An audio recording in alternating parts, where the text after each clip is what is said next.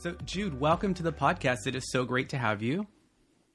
Rick, I am excited to be here. I've been looking forward to this ever since we met in Orlando at Campos. Yes, that's right. February. That's right. Yeah, I've been looking forward to this. And then reconnected in High Point, which was exciting.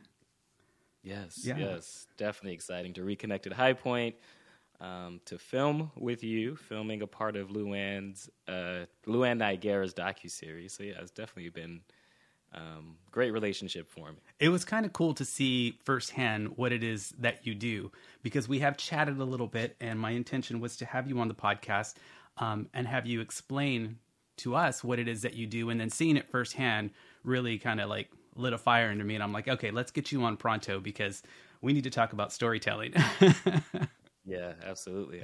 Yeah, and I'm glad you invited me and that we're making this happen. Storytelling is a hot topic right now, so we've got a lot to talk about. It's going to be very good for the listeners. Before we dive into it, let's talk about you for a second. Tell us a little bit about yourself. Give us a little background personally, and tell us a little bit about your business. I want you to imagine you're 17 years old in high school. And, of course, you're thinking about college. You're thinking about what is the next step? What do I want to do in my life? And then your teacher, TV production teacher, on May 4th, 2006, while you're 17 in the classroom, tells you you're really, really talented at video production. You should start a business. And then the following day, May 5th, 2006, she hands you your first set of business cards. Oh, my gosh. That was my story. That is how I got into video production, how I'm a filmmaker 16 years later. It was because of my teacher, Mrs. Donnelly, who saw something in me and was just like, I can't let this kid waste this talent. And so she went out and purchased my first set of business cards. To this day, I still have it. And yeah, that's what I've been doing ever since. I help entrepreneurs bring their stories to life through documentaries. And so we talked a little bit about that in the beginning. LuAnn Nigara, I'm filming her documentary series right now. And what that means is that I normally follow entrepreneurs around. I'm like a fly on the wall, and I'm seeing real life as it happens. I'm seeing them interacting with their community. I'm seeing them at home with whether it's their husband or wives or their children. I'm seeing who they are, not just what they do, but who they are as a leader, who they are as a person. I have been doing that for 16 years, and that's what I love to do. I love to bring stories to life. That's awesome. You know what?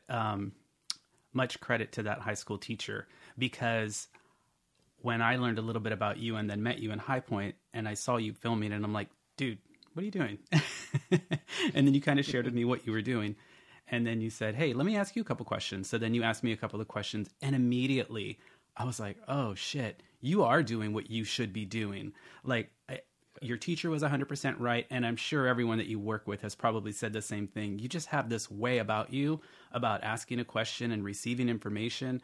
Not everybody has that. So I'm so glad that someone recognized that in you, and I'm very glad that you listened. Yeah, it wasn't easy because I'm the youngest of 10 children. So when Mrs. Donnelly said to me, hey, Jude, you should start a business, my father is a construction worker. My mom works at a chair factory, and no one in my family had been entrepreneurs. Mm-hmm. And so for her to not just say it to me, she said it May 4th. And it was kind of like I brushed it off. I didn't tell her yes or no that I'd do it. I brushed it off. But she knew she would have to give me business cards. She would have to get me started. Much props to her. And that's why no matter who I'm talking to, I still keep in contact with Mrs. Donnelly to this day, but no matter who I'm talking to, I always give her props because I literally would not be doing what I'm doing today if it was not for her. That story makes me think back to the people that influenced me. And I bet everyone that's listening is doing the same thing because it all stems from some place. Yep. So that's a really great story. What did you do? What steps did you take to kind of grow and develop your business in order to be who and what you are today?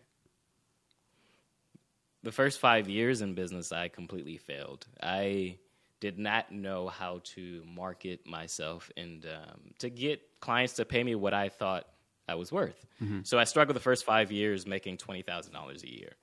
But it wasn't until one morning I woke up at 7 a.m. to the sounds of chains hitting the floor. It had always been a nightmare to hear these chains hitting the floor. And what it was, when I got up out of bed and ran to the front window, it was a tow truck driver coming to repossess my car for the second time in 8 months. I pleaded with him not to take the car. Of course, he had a job to do. I went back in, sat on the edge of my bed, and I sat there in a soup of anxiety for about 40 minutes. And then I get a phone call from a client. Her name is Keisha Dior. And Keisha Dior I had been working with to document her journey of building her business from the ground up. She was building a cosmetic business. Mm-hmm. So she was selling lipsticks online, if you think of like blue, green, purple lipstick online. And she called me to tell me she had made $1 million in her business the first year in business. Wow. Now, again, I'm in the moment where I'm thinking it's time to quit. It's time to give this all up. And she's telling me she's made $1 million. And I'm thinking to myself, okay, what am I doing wrong? Because I have been in business 5 years struggling. She's been in business 1 year. And so what I did immediately after that phone call is I started looking up workshops, filmmaking workshops, but not just to learn the craft of filmmaking, mm-hmm. to learn the business side of filmmaking. And the very first online course I took was a course called Earn 1K. And the premise behind that course was learn how to make your first $1,000. And if you learn how to make the first $1,000, you just repeat it. Well, of course, I had made $1,000 by then, but I didn't do it the right way. Uh-huh. And so I went back and learned. I took a year off. I was still working with Keisha Dior, but I didn't take on any other clients. I took a year off to learn marketing and sales. And that is really what became the turning point in my business. Because once I knew how to market myself, I understood what clients were really looking for. They weren't just looking for a video. They were looking to grow their business. When I understood that and I understood how to position it, I understood how to tell my own story. Because believe it or not, the story about Mrs. Donnelly, I didn't share in the beginning because I didn't think it was important. Right. Once I started doing all of that, that's what helped change where I am today, where I am specialized. I only do documentary series for entrepreneurs. I'm not doing promotional videos. I'm not doing birthday parties or weddings. I only do documentaries for entrepreneurs. But it is because of that one moment when Keisha Dior called me to tell me she made $1 million selling niched lipstick. Right. Like blue, green, purple back in 2009, 2010 wasn't popular. But again, it is because of what I got to see behind the scenes with her in that moment that I'm thinking about quitting. And I'm realizing, no, there's a different way to go about this. And this is why I think that you are so relatable to my listeners, because I know we can't see them and they can't see us. But if I said, raise your hand right now if you can relate to this story, I promise you, most of them have their hand raised right now, because mm-hmm. our community is filled with incredible designers, very talented, creative people who had to go back to the drawing board and get those marketing and sales skills refined in order to really build and create the business that they envision for themselves. So 100% relatable in that regard. Let's talk about how this relates specifically to interior designers as far as storytelling. Because right now we're in a place where transparency, authenticity, vulnerability, those are all big buzzwords across the board in marketing, especially in interior design. So many of us are out there sharing in whatever way that we can, whether it's social media or otherwise. How is telling a better story, how will that help us as design professionals? Yeah, here's the main thing, and it's going to sound very simple. Telling your story, or any story, helps you to connect. When I told my story of my car being repossessed, or the transition moment that I had in my life, you immediately was like, oh, that's so relatable, right? I own a video production company. It's in the creative field, but it's not what your audience does. It's not interior design. Mm-hmm. But it's relatable because we know what it's like to struggle. We know what it's like to reach a point where you're like, do I keep this going even though I'm not making any money? even though I have this big dream, do I keep this going? Storytelling. I could have easily said to you, Rick, hey, you know what? I failed my first 5 years in business, but I found a way to make it work. Okay, that's nice. It's a statement, but it doesn't connect anything. It doesn't help you to see or to imagine what it was like for me to be sitting on the side of my bed minutes after my car is being repossessed to try to figure out what am I going to do next. Right?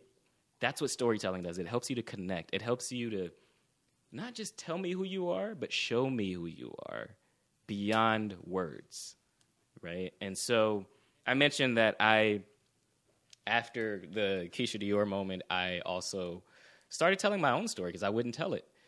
What I realized is when I started telling people how I got into the business, that Mrs. Donnelly gave me my first set of business cards, they would lean in. Mm-hmm. Like, wow, a teacher gave you business cards? And to me, again, it wasn't anything big or major. It's not like she gave me money to get the business started, but to them, it was she believed in you so much that she got you business cards. Yeah. And so that's why I started telling the story over and over. You ask, how do we know to tell the right story? How do you know, okay, you're being vulnerable, you're being transparent, you're being authentic. How do you know you're telling the right story? Yeah, like is there a structure? I mean, are there, pillars or something? Because everybody, we all have our own methods and we all think we're doing it right or hope we're doing it right. But, is there a structure? Here's the thing. Story is all about a very specific moment in time. That's what a story is. Mm-hmm. So again, I started this by saying, "Hey Rick, I could have just told you I got into business, failed my first 5 years, and figured it out." That's not a story. Mm-hmm.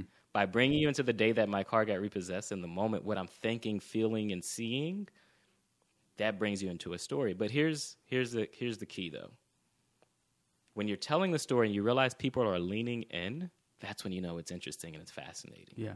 When they ask you more questions about it, that's when you know it's interesting and fascinating. The only way, though, to know that you're telling the right story is to rehearse it and tell it. Mm-hmm. It's that simple. Tell me about a moment in time. See if the person is leaning in, if they're interested. If they're not, then you know you're not telling the right story. But how do you even get to that point where you're like, how do I pick this story? You got to know who you're talking to. Right. You got to know the audience, right? So, for example, I talked about LuAnn, and I'm doing her docuseries. Well, one thing I know about LuAnn is that she is running a podcast, right? She's kind of quirky. I'd listened to the podcast before I'd ever been on it. She's quirky, right? She loves a good story. She loves to ask a lot of deep questions.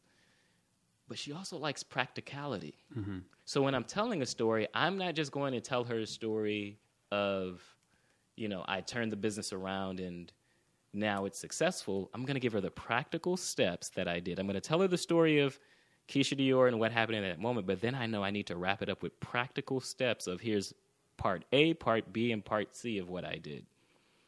That's how you know when you're telling the right story is you pay attention to who you're talking to, who your audience is, mm-hmm. whether it's one person or many, and then you tell stories that are going to connect, that are going to be relatable to that person, to the group of people that you're speaking to.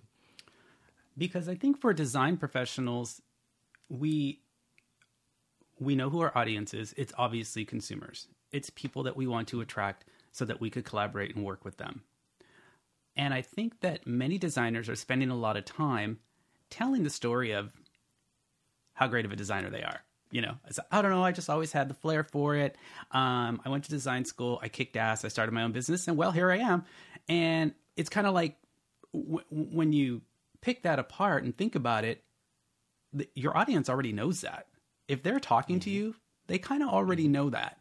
So, then that begs the question, what should we be telling?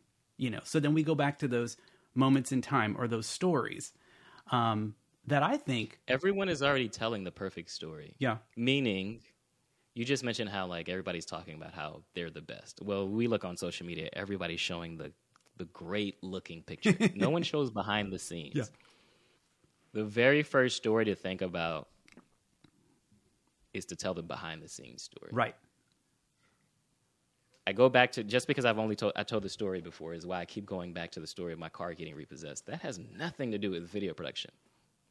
On the surface, it has nothing to do, but because I'm telling you about something that happened behind the scenes that helped me to keep going, this moment in time that helped me to keep going, that's one way to think about how do I tell a story that's going to connect? That's going to go beyond, hey, I'm really good at what I do, because everybody's already telling that same story. Right. Everybody's already saying, I'm the best. Okay, great, but take me into a moment in time where you weren't the best. Yeah, and how did you come back from that? Best. Yeah, how did you come back from that? How did you climb out of it, right? I would see more value in that as a consumer, because, you know, like I said, everyone has always seen the glamour, already seen the glamour on Instagram. They've already seen our website. They already know that you do amazing work. But as a consumer, I feel like if I was interviewing a designer, I would almost rather hear about their worst day in design and how they overcame it, what they did to resolve that problem, so that I could hear firsthand how they problem solve, what solutions they're bringing to the table. And that right there kind of shows me the level of service that I can anticipate. I already know that you're an amazing designer. I already know that you're talented and I want you, but I want to know you and how you're going to handle and service me as a client. You know what I mean? Rick, I want to have some fun with this. We've talked a little bit behind the scenes talking about breaking down your story. There's one story specifically I want to break down, or the time that you've mentioned to me when we were talking. You don't know this is coming, but the one thing you said to me that really had my ears perk up is that the transition you made from being an interior designer to now being a business consultant is that you weren't living out your purpose work. You weren't doing the work that you felt like you were called to do.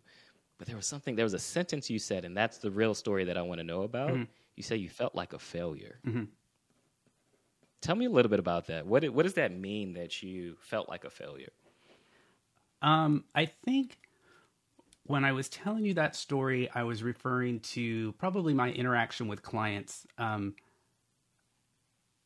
never really felt like a failure creatively or even on a business level.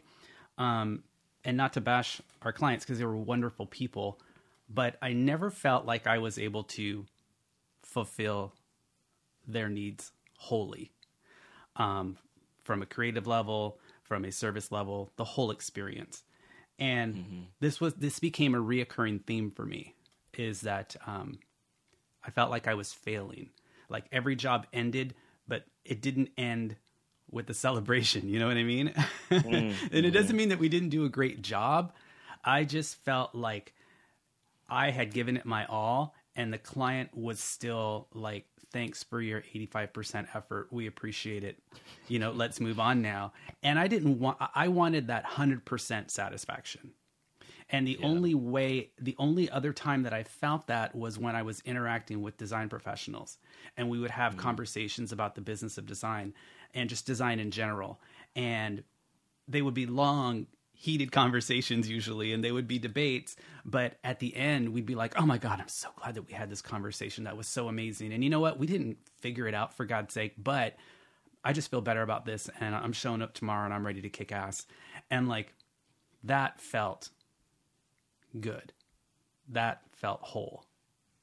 So I want your audience to pay attention to this. Tell me one client that you felt like, and you, of course, we're not going to name names, but tell me one client where you felt like you got to the end of the project and it was just like, oh, it wasn't quote unquote successful. Because, right, successful for you would have been 100% everything was good. Yeah. Tell me about one client where that happened, or one specific project. Sure, that's easy. I mean, there's a project in particular that still kind of stings to this day. It's a project that we worked on for years. And, you know, quite honestly, we just gave up. We as a business and me personally just kind of gave up. It was not a good fit from the beginning. We lost control of the job. The client had complete control of the job, and the client was basically running our business. And so it was very defeating, not fulfilling at all. You said it wasn't a good fit from the beginning. How did you know that? Because it didn't fit the template, if you will, that we had established later. So at the time, we didn't have that template. This project did us a lot of good because it taught us a lot. And it prompted us to create this template so that this would not happen again. But at the time, we weren't paying very close attention to the right clients. And I, as a business person, on a service level, was not being very consistent about how we do business and the level of service that we deliver. That all changed. So, a not so great situation was a very good learning experience, but it was just a shitty feeling. But here's why I want your audience to pay attention. A story is about a very specific moment in time. You still haven't brought me into that moment. You've told me statements around the day, or you've told me statements around what happened, but I want you to bring me into the moment. You're sitting across from a client, and you realize they're not a good fit. I don't think that was the defining moment. The good fit wasn't the defining moment. I'll tell you the moment that affected me the most. That after several years of enduring this project and all of the chaos associated with it, and designers can relate to this, the pinnacle of a project is delivering that finished project and having the client show up and walk to the home. And whether they say this is amazing or not, it's just that process of saying, this is the culmination of our work.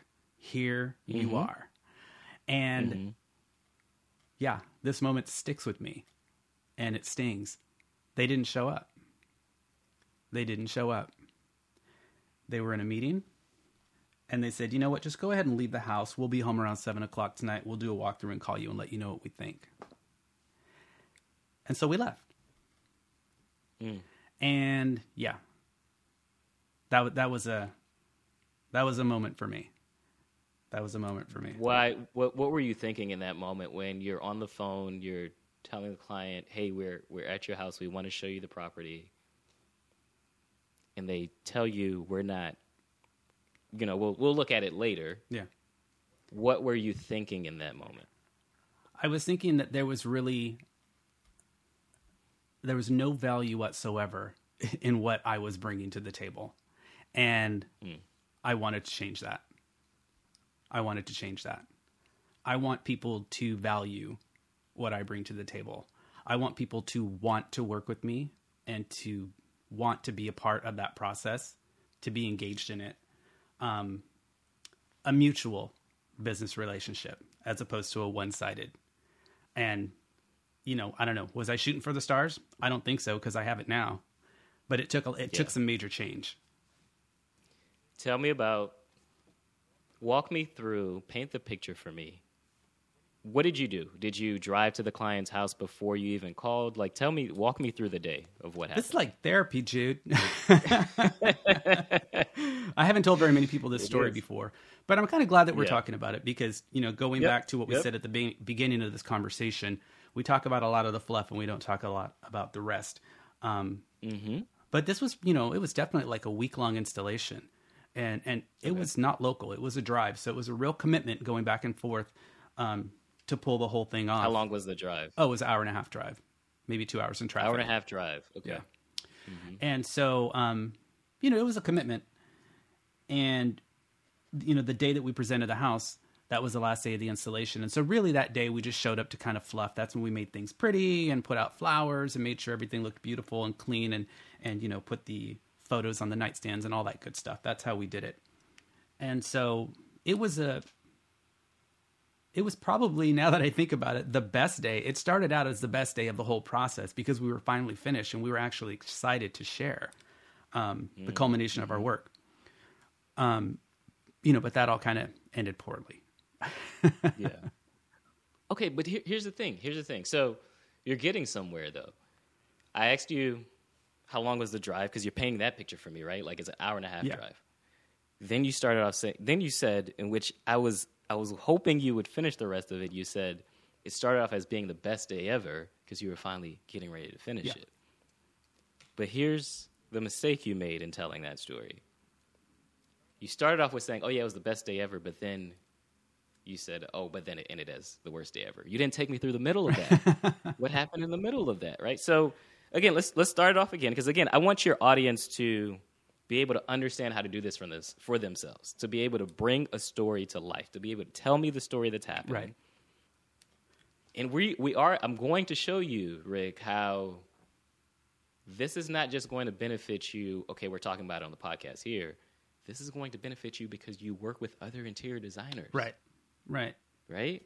And you're going to be able to relate to other interior designers. So start the story again.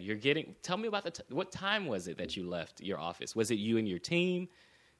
Tell me about what you're thinking through this 1.5-hour drive, because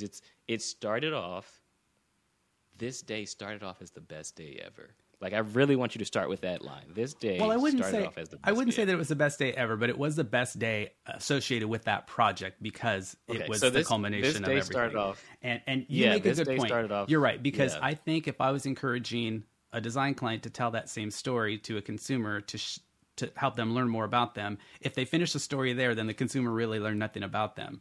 So the part that I didn't tell you, to your point, is that, it was an early morning. It was like the fourth or fifth morning of leaving at 6:30 in the morning to get to the house on time.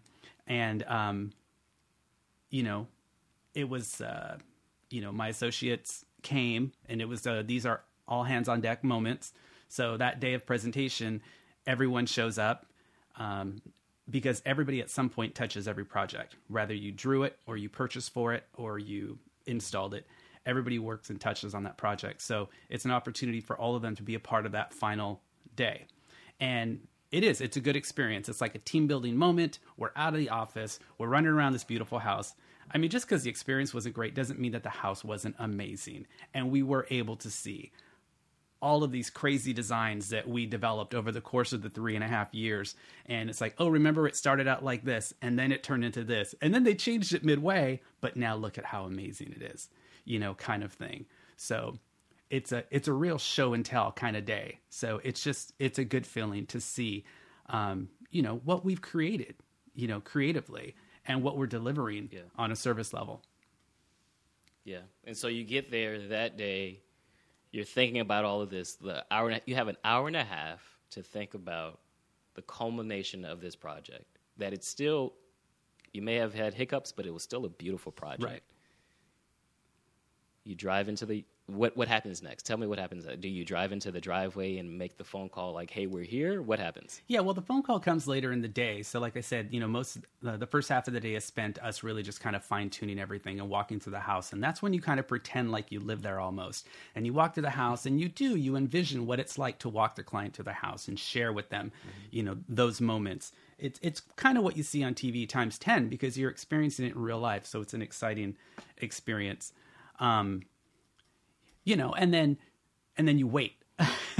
So we did that whole process and we had lunch, we went to the Subway in the corner, and we had, we got a sandwich and we sat in the driveway and we ate our lunch because everybody thinks that, our world is so glamorous and that we went somewhere beautiful for lunch and then came back. And that's not the case at all. We spend most of our time eating our lunch in the car. And so today was no different. And, and then we waited. And we did. We made the call and said, hey, okay, it's about 2:00 and we're ready to rock and roll. So we're hoping that you can come down here and have a look and walk through the place. We're excited to share it with you and be done with this. And, and it didn't pan out. And I know that we've already kind of covered that. But the day itself, there was a lot of good things about that day. Seeing the outcome of our hard work. Just because the story didn't end the way I would like it to, there's a lot of meat in this story. There was a lot of satisfaction. And, like I said, the culmination of hard work was rewarding. How do you deliver the news to your team that the clients aren't going to show up? Like, what does your team feel and think about that? Well, that turned into a situation where we were like, hey, sounds like they're going to be late. So if you guys don't want to stick around, go ahead and head out. Traffic's going to be a nightmare. We don't need really all of us to do this. But obviously, if you want to stay and be a part of this, we welcome it. And so people start trickling off, one by one. And, and it just leaves kind of me and the lead designer, the principal designer. And we always, we were inseparable. So we stuck it out together. And, not to go negative on the story, but that's kind of when we just that awkward moment when you're sitting there looking at each other like, is this really happening? Maybe they are coming. Maybe just one of them will come. Maybe just one will show up. It's okay. If we can walk her through, all the better. He's been involved all along. Or maybe he shows up and she doesn't. It's okay. She can have her moment when she arrives later this evening. And then, that awkwardness continues and it culminates. And then it turns into frustration. And then it just becomes disappointment. And so we pack it up, hop in the car, sit through traffic because at this point it's rush hour. And, it is what it is. Let's jump ahead to the kind of interior designers you work with today, the coaches, the clients that you're coaching. You said you didn't feel like you were fulfilling your clients' hopes. Mm-hmm. You weren't going 100% when you were doing the interior design work. But when you talk with interior designers, when you're interacting with them and then you're helping them solve problems, like that brings you life. Yeah. Tell me about one client that you've had that brought you life, that made you realize, I'm right where I need to be. That's a good question. And you know what? Someone comes to mind immediately. It was actually an unexpected client, someone that I didn't expect to work with, because when I launched this business, I figured that I would rely on local design professionals, people that I knew, my circle of trust, that sort of thing. And my goal is obviously to grow it. But strangely enough, right off the bat, I connected with an out-of-state client. And so, she kind of tested my ability to consult with her on her challenge because we had to do it remotely. And and I didn't even know her. I didn't know anything about her. And it was pretty exciting, actually, because she was running a design business and she was also running a retail space. And she was trying to determine how to merge the two together because they were both doing very well. And so we spent a lot of time strategizing how to achieve that. We created some roadmaps. We did what we do. And the interesting thing is the outcome of that client was the complete opposite of what we expected. And so, kind of long story short, she decided to eliminate the business of design entirely and focus on the retail for a whole bunch of reasons, financially, personally, and otherwise. And both of us were like, this is not what we were expecting to happen. I didn't think this is what you called me to achieve. And she's like, I didn't think this is what I called you to achieve either. But through our conversations and through the work that we've done, it has helped me realize that this is the best thing to do. And we were kind of giddy about it because it really kind of reinforced the value of having those conversations and exploring and thinking out loud with someone and being challenged so that you can ultimately make the best decision for you and your business. So, and that was extremely fulfilling to me. You ever been to Spokane, Washington? I have not been to Spokane. So I went to Spokane, Washington in July of 2014. Uh-huh. I went to a leadership conference. And I was very excited because I always knew leadership was important to me. It was a part of my purpose. Yeah. And I live in Florida, Pompano Beach, Florida. Spokane, Washington is in the state of Washington, northwest part of America.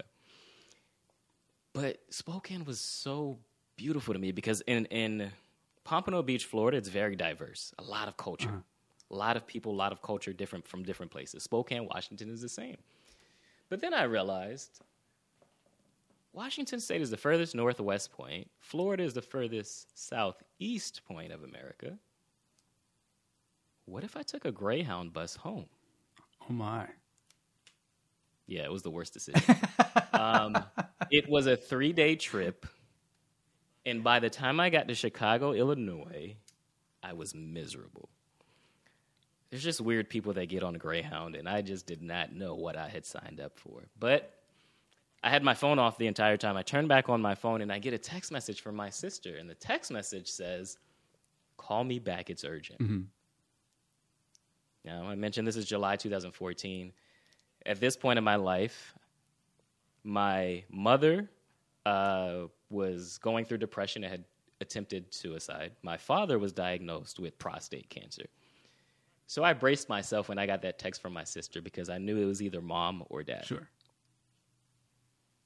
I call back my sister. Ends up being dad, unfortunately. They found him unresponsive in the house. So I get on the first flight back home the next morning from Chicago, Illinois to Fort Lauderdale, Florida. So I'm out of one misery, but I'm coming back home into another one. My brother comes to pick me up. He comes with his daughter, my niece, Ayana. I hug my brother. I don't say a word. We don't say a word to each other. I hug my niece. We don't say a word. But I sit in the back seat with my niece, Ayana. And I'm staring off in space because in 2014, I'm 25 years old, and I never imagined that my father would not see me get married or my father would not see me have children. I'm the youngest. I'm the baby. And as we're driving, Ayana looks at me. She says, "Uncle, why did Grandpa have to die?" And I just stared at her, and she said it again. "Why did Grandpa have to die?" I look back outside the window. We get home. We make preparations. Within a week, we are burying my father. Well, on August 9th, 2014, at the funeral, I, Jude Charles, the youngest of 10 children, ended up giving my father's eulogy. And it was in that moment that I realized my life's purpose wasn't just leadership. It was to actually lead. I had always hidden from the idea of leading because, to me, leading was like the person that was the president or the pastor of the church. I didn't want to be the center of attention. But when I was preparing my father's eulogy and I looked up the word lead, L-E-A-D, I looked it up in the dictionary and it says to guide a group of people along a journey or a path. That's it. Doesn't mean you're the center of attention. Doesn't mean you're the person at the top. It's just you're a person that's there to guide. Fast forward 6 years, 2020, I go through burnout. And every year since 2013, I've taken 2 months off. I'm in a cabin. I'm thinking about what I do next. And I come up with my mission. It's very clear today. My mission is to lead and empower other entrepreneurs to have relentless courage. So I tell you that story because that is how I relate. When I'm talking to my clients, I do this thing called a road mapping session. Before we even get started, I tell my client, hey, we're going to go through this full day strategy session. I tell them the story of what happened that day that I had to bury my dad, and I figure out leadership is important and all these things, right? And then I say, I'm not here to tell you how to do video. I'm not even here to help you tell your story. I'm here to lead you through this process. Right. Because it's going to be difficult. It's going to be hard. But we're going to get through it the same way I got through giving my dad's eulogy. I went this roundabout way to tell you that exaggerated story because you ended your story with this client who stayed in retail. Instead of doing design and retail, she stayed in retail. But you said something at the end that I was like, oh, that's beautiful. You said you helped her make the best decision. It's not what you were expecting, but you helped her make the best decision for herself. As a business coach, business consultant, you are going to step outside the formulas that you have to help your clients make the best decision the same way you had to when you walked away from interior design. You realized it wasn't fulfilling. Now you stepped into helping other interior designers. But the way to tell that story is to tell them about that day that the client didn't come to the final big showing. This is what makes this moment worth it. Yeah. Even with the headaches, with the changes, it's the client coming in, walking through the property, and saying, oh, thank you, guys. Thank you. Like just appreciation, right? You made the best decision for yourself by walking away from that business in order to actually help people that you really feel fulfilled to help, and you help them make the best decision because you know what it's like. Yep. I want to help. So I just want to make sure, like, I went around that roundabout way to tell my own story because here's what I want the audience to take away. When you're telling a story, you're telling me about a very specific moment in time. What you tell me at the end, the lesson that you learned from that moment in time is what makes everything else worth it. Right. That's interesting. I've never I've never told that story that way. And now I'm thinking about it a lot more, even as we're talking. It's kind of running through my mind again. And I'm like, what else did this experience, how else did it impact me? And what other similar situations or stories like that in my life had an impact on me? And what has that all led to? So I appreciate you doing this and hopefully everyone that's listening is doing the same kind of thing. Because my question to you before we started recording was, how do I know if I'm telling the right story? And I think I even said that at the beginning of our conversation. I got lots of stories. And I mean, you just in a few minutes were very helpful at kind of extracting a story like I said, I've got tons of them. But right away, you were able to extract a story that's pretty significant and that was very telling. And I mean, it told you a little bit about me and helped you understand a little bit about me in just a few short minutes. Yep. And it helps me understand, if I were an interior designer looking for a business coach, it helps me understand whether or not you're the right choice. As an entrepreneur, as a leader, as an executive, you don't want to convince people that you're right. You want to help them get to that realization on their own. That was my biggest challenge. That was one of the things that bothered me the most, is that in design, I felt like I was convincing them. And It's not your job. There's a difference between selling and convincing.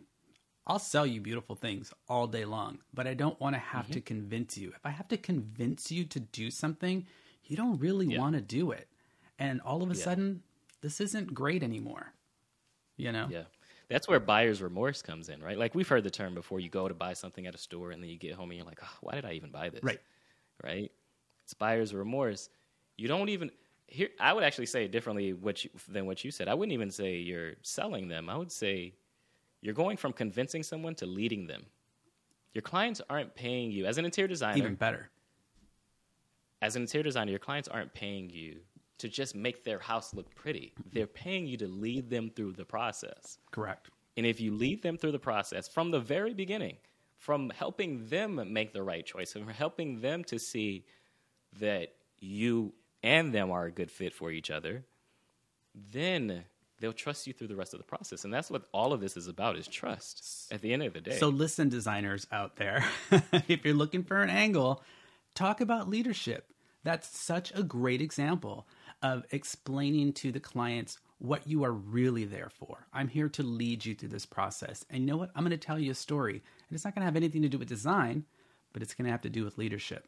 And I'm going to share with you and show you that I am a talented and leader, and that I can guide you through this process. Yeah. And when, honestly, when you're looking for a way to stand out, I believe there are 70,000 interior designers in America alone, I think it is. When you're looking for a way to stand out, the one thing that no one else can duplicate is your story. For sure. They can try to duplicate your style. They can even say they're the best. But when you tell a client a story, that story sticks with them. Yep. That's what they remember. And then you become the only option for them to work with. It's not just, I'm thinking of a few different people. I'm taking bids. I'm taking proposals. You become the only option because now they're connected to you in a different way. They're not connected to you because they need an interior designer. No, they're connected to you because they need someone to lead them through the process. Right. It's two different positions, right? This is so valuable on so many levels because, like I said at the beginning of our conversation, design professionals are spinning their wheels every day, developing content, trying to tell stories, trying to be vulnerable. And I think that, so break it down for us. Let's go backwards now. What you just did, there was a structure to that. You've got 3 pillars, if you will. Yep. And I'm glad that we did this first because now I think if you define those 3 pillars, we can use what we just did as examples as to how we achieve that. And absolutely. Yeah, so the 3 pillars are dramatic clarity, dramatic demonstration, and then dramatic leverage. I'll break down each one. So dramatic clarity, you want to get really clear on who you are and what you're about. When Rick asks the question, how do I know to tell the right story? This is where you're outlining your core values. So your core values I'll tell you my 4 or 5 core values. They are storytelling, obviously, depth versus width. That means I only work with 5 clients a year. I like to go really, really deep with my clients. As you can tell, even on this podcast, I'm going really, really deep. It's not just a Q&A. It's not just us. I'm going through a live illustration of what it is to tell your story. So the second one is depth versus width. Relentless. I believe in being relentless. I don't take no for an answer. Adventure. I do things like skydiving and zip lining. I like to go on adventures. And then there's a 5th one that I can't remember now. Storytelling, depth versus width, relentless.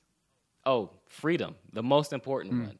I believe in the 4 freedoms, which are financial freedom, time freedom, location freedom, and client freedom.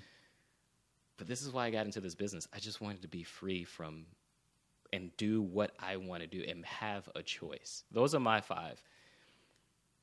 Because I know that, and I want my clients to know that, and I want us to feel connected to each other, I find stories around those 5 core values. So that's dramatic clarity. Yeah. Dramatic demonstration is bringing those stories to life. So it's telling me the story, but also showing me the story. I go through, when I'm speaking on stage, I do this Jenga presentation where I tell people, you want to subtract the noise and you want to sharpen your perspective. But when we talk about subtracting the noise, if you've played Jenga, and a lot of people have, you take the pieces away and you put it back on top of you, but you make sure it doesn't topple over. My illustration is you take the pieces away, you never put them back on, but the structure still holds up.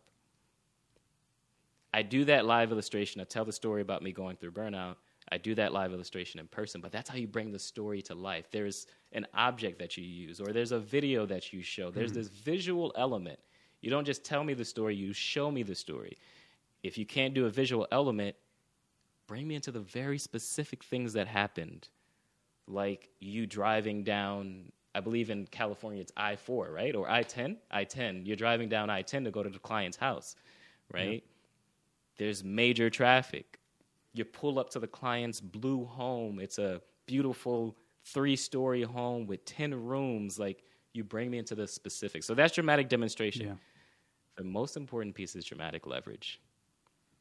You use it over and over and over and over and over again. It doesn't matter if you're on a podcast. It doesn't matter if you're speaking one-on-one with a client. It doesn't matter if you're on stage. You use the story over and over because the story is not just what you use in your business. It's who you are. You use it internally when you're talking to your team, and you want your team to understand how they can make decisions. You tell them the story. Right. Because it's not just what to do, but why to do it. The story tells them why. That gives you dramatic leverage. That's the entire process. Like, I think through the entire thing. What do I want this person to walk away with? How am I going to be able to help them see? Remember, this is not about you. Right. It's about helping them see for themselves. Hearing something said 1,000 times is not as powerful as seeing it once. Yeah. And when they see it for themselves, it becomes fact. It's no longer opinion. Right. Hence the video component. But it's funny what you just started, when you were talking about dramatic leverage, I just wrote down, because I'm thinking to myself, okay, I need to tell this story again. And every time I tell it, I'm going to refine it, and I'm going to dig a little deeper to check those boxes. And like you said, the conclusion of that story, and I just wrote it down. They didn't show up. I'll show up for you. There you go. That's the point of that story. That's the point of the story. And the point can always change. That's why I say what you do at the end, I mentioned it earlier, what you do at the end of the story, the lesson that you learn is what the person is left with. Yep.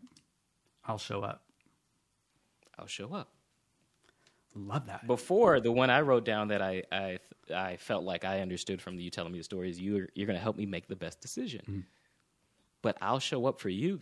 What if this person that you're sitting across, the client, believes that people don't show up for them? Right. Yeah. And demonstrating that I understand that, that I've experienced that, and that I won't do that. That's important. Instead of you just saying, hey, I'll show up for you, you go through the story. Yeah. You talk through what you were feeling. And that's why I asked you when you talked about realizing the client wasn't going to show up. Like, that's why I had you slow down. Tell me, what was that feel? What did that feel like? You were like this awkward moment of waiting. Because right? it felt shitty. Exactly. But there's a story there. You know what I mean? Mm-hmm. There's a story there. It turned into frustration and disappointment, right? You're not just telling, at that point, you're not just telling me, hey, I'm going to show up for you, Rick. Or Rick is not just telling me, hey, I'm going to show up for you, Jude. You walk me through the story, and now I get to see for myself that you understand. Right. So important. See? So important. I've never had this kind of conversation with anyone. No one has, and it seems so simple. Let's talk about storytelling. That seems pretty simple. Yeah. Let's talk about something else. So valuable, so incredibly valuable. You know, and I hope that everyone that's listening is now, you know, it's percolating. They're percolating in their mind different examples and better ways. They're probably already storytelling now, but hopefully after hearing this example, not my story, but how you're explaining it and the value of it, is prompting them to refine those stories and make them more effective for their business and in their process, be it a sales process or a marketing process or whatever that is. Yeah, absolutely. It is. We're recording this in 2022. You no longer have the option whether or not you tell stories. Yeah. It is imperative to tell stories because there's just so much noise out there. And the only way to filter through that noise, the only way for you as an interior designer to succeed and filter through the noise is to work on telling stories. It will help you internally. It will help you externally. It will help you continue to grow because the other thing sometimes I talk about is sometimes the most important story you're telling is the one you're telling yourself. Right. The only way to tell yourself a different story is to rewrite that story. We won't go there with me. That costs extra. But to your point, yes, storytelling is important. And what I think we did it today. What I hoped is that we could go really deep on understanding how storytelling can help transform your business. It's not just, tell a story so you can make more money. It's to help you transform your business. I look at transformation in this way. It's not just life before and life after, but it's life long after. Right. And so, so that is the way that I tell stories. That is the way I bring stories to life. And thank you for taking the time to allow me to use you as a guinea pig. Are you kidding me? Thank you for taking the time to share. And what I hope is I hope that you'll come back on the podcast because I am challenging myself right now publicly to do some homework, to dig a little deeper, to start telling stories that matter and that have an impact on my business and that have an impact on my clients. And in doing so, I'd love to chat with you again and just kind of share how that has benefited my business, what I've learned along the way, that sort of thing. I mean, you and I will probably talk offline about it, but the beauty of this podcast is I like bringing those offline conversations online so that people can truly benefit from them. So I'd love to come back, and I think what's more beautiful about that is you're leading by example. Yeah. You're not just telling your audience to go out and do it. You're going to do it and hold yourself accountable by having me back on. So, yes, I would definitely come back, and we could talk about that and see where it goes. That's great. Well, before we wrap up, how can we learn more about you? Where can the listeners go? You have a website. What is the method that you use to share the most information about you? Yeah, absolutely. So I have a newsletter called the Dramatic Leverage Newsletter, and it talks about the business side of storytelling. So similar to what I did with Rick today, where I talked not just about the story that he could craft, but how he could leverage the story and what people can gain from the story. I write that newsletter. The best place to get there is judecharles.co/newsletter. And I go really deep on talking about this topic. I have been studying storytelling for the last 20 years and will continue to study storytelling, but that's how I break down all the elements of storytelling and how to use it to go to the next level. Thank you. Thank you so much for being here. I'm going to put that link in the show notes so that everyone can just click right on it, after listening to this episode and sign up for that newsletter. And I will be signing up today myself. Awesome. Thank you, Rick, for having me. Thanks, Jude, for being here. I appreciate it. Well, thank you guys for hanging in there to the very end. I realize this episode went longer than most, but there was just no way I could edit out 1 second of what Jude was sharing. And to break this conversation up into 2 episodes, well, that would just be wrong. So hopefully you all have a better perspective on storytelling, a new perspective on storytelling, and the impact that it can have on your business. Jude's process of creating your story through dramatic clarity, dramatic demonstration, and dramatic leverage is simple, repeatable, and effective. You know, I learned something about myself during this conversation with Jude.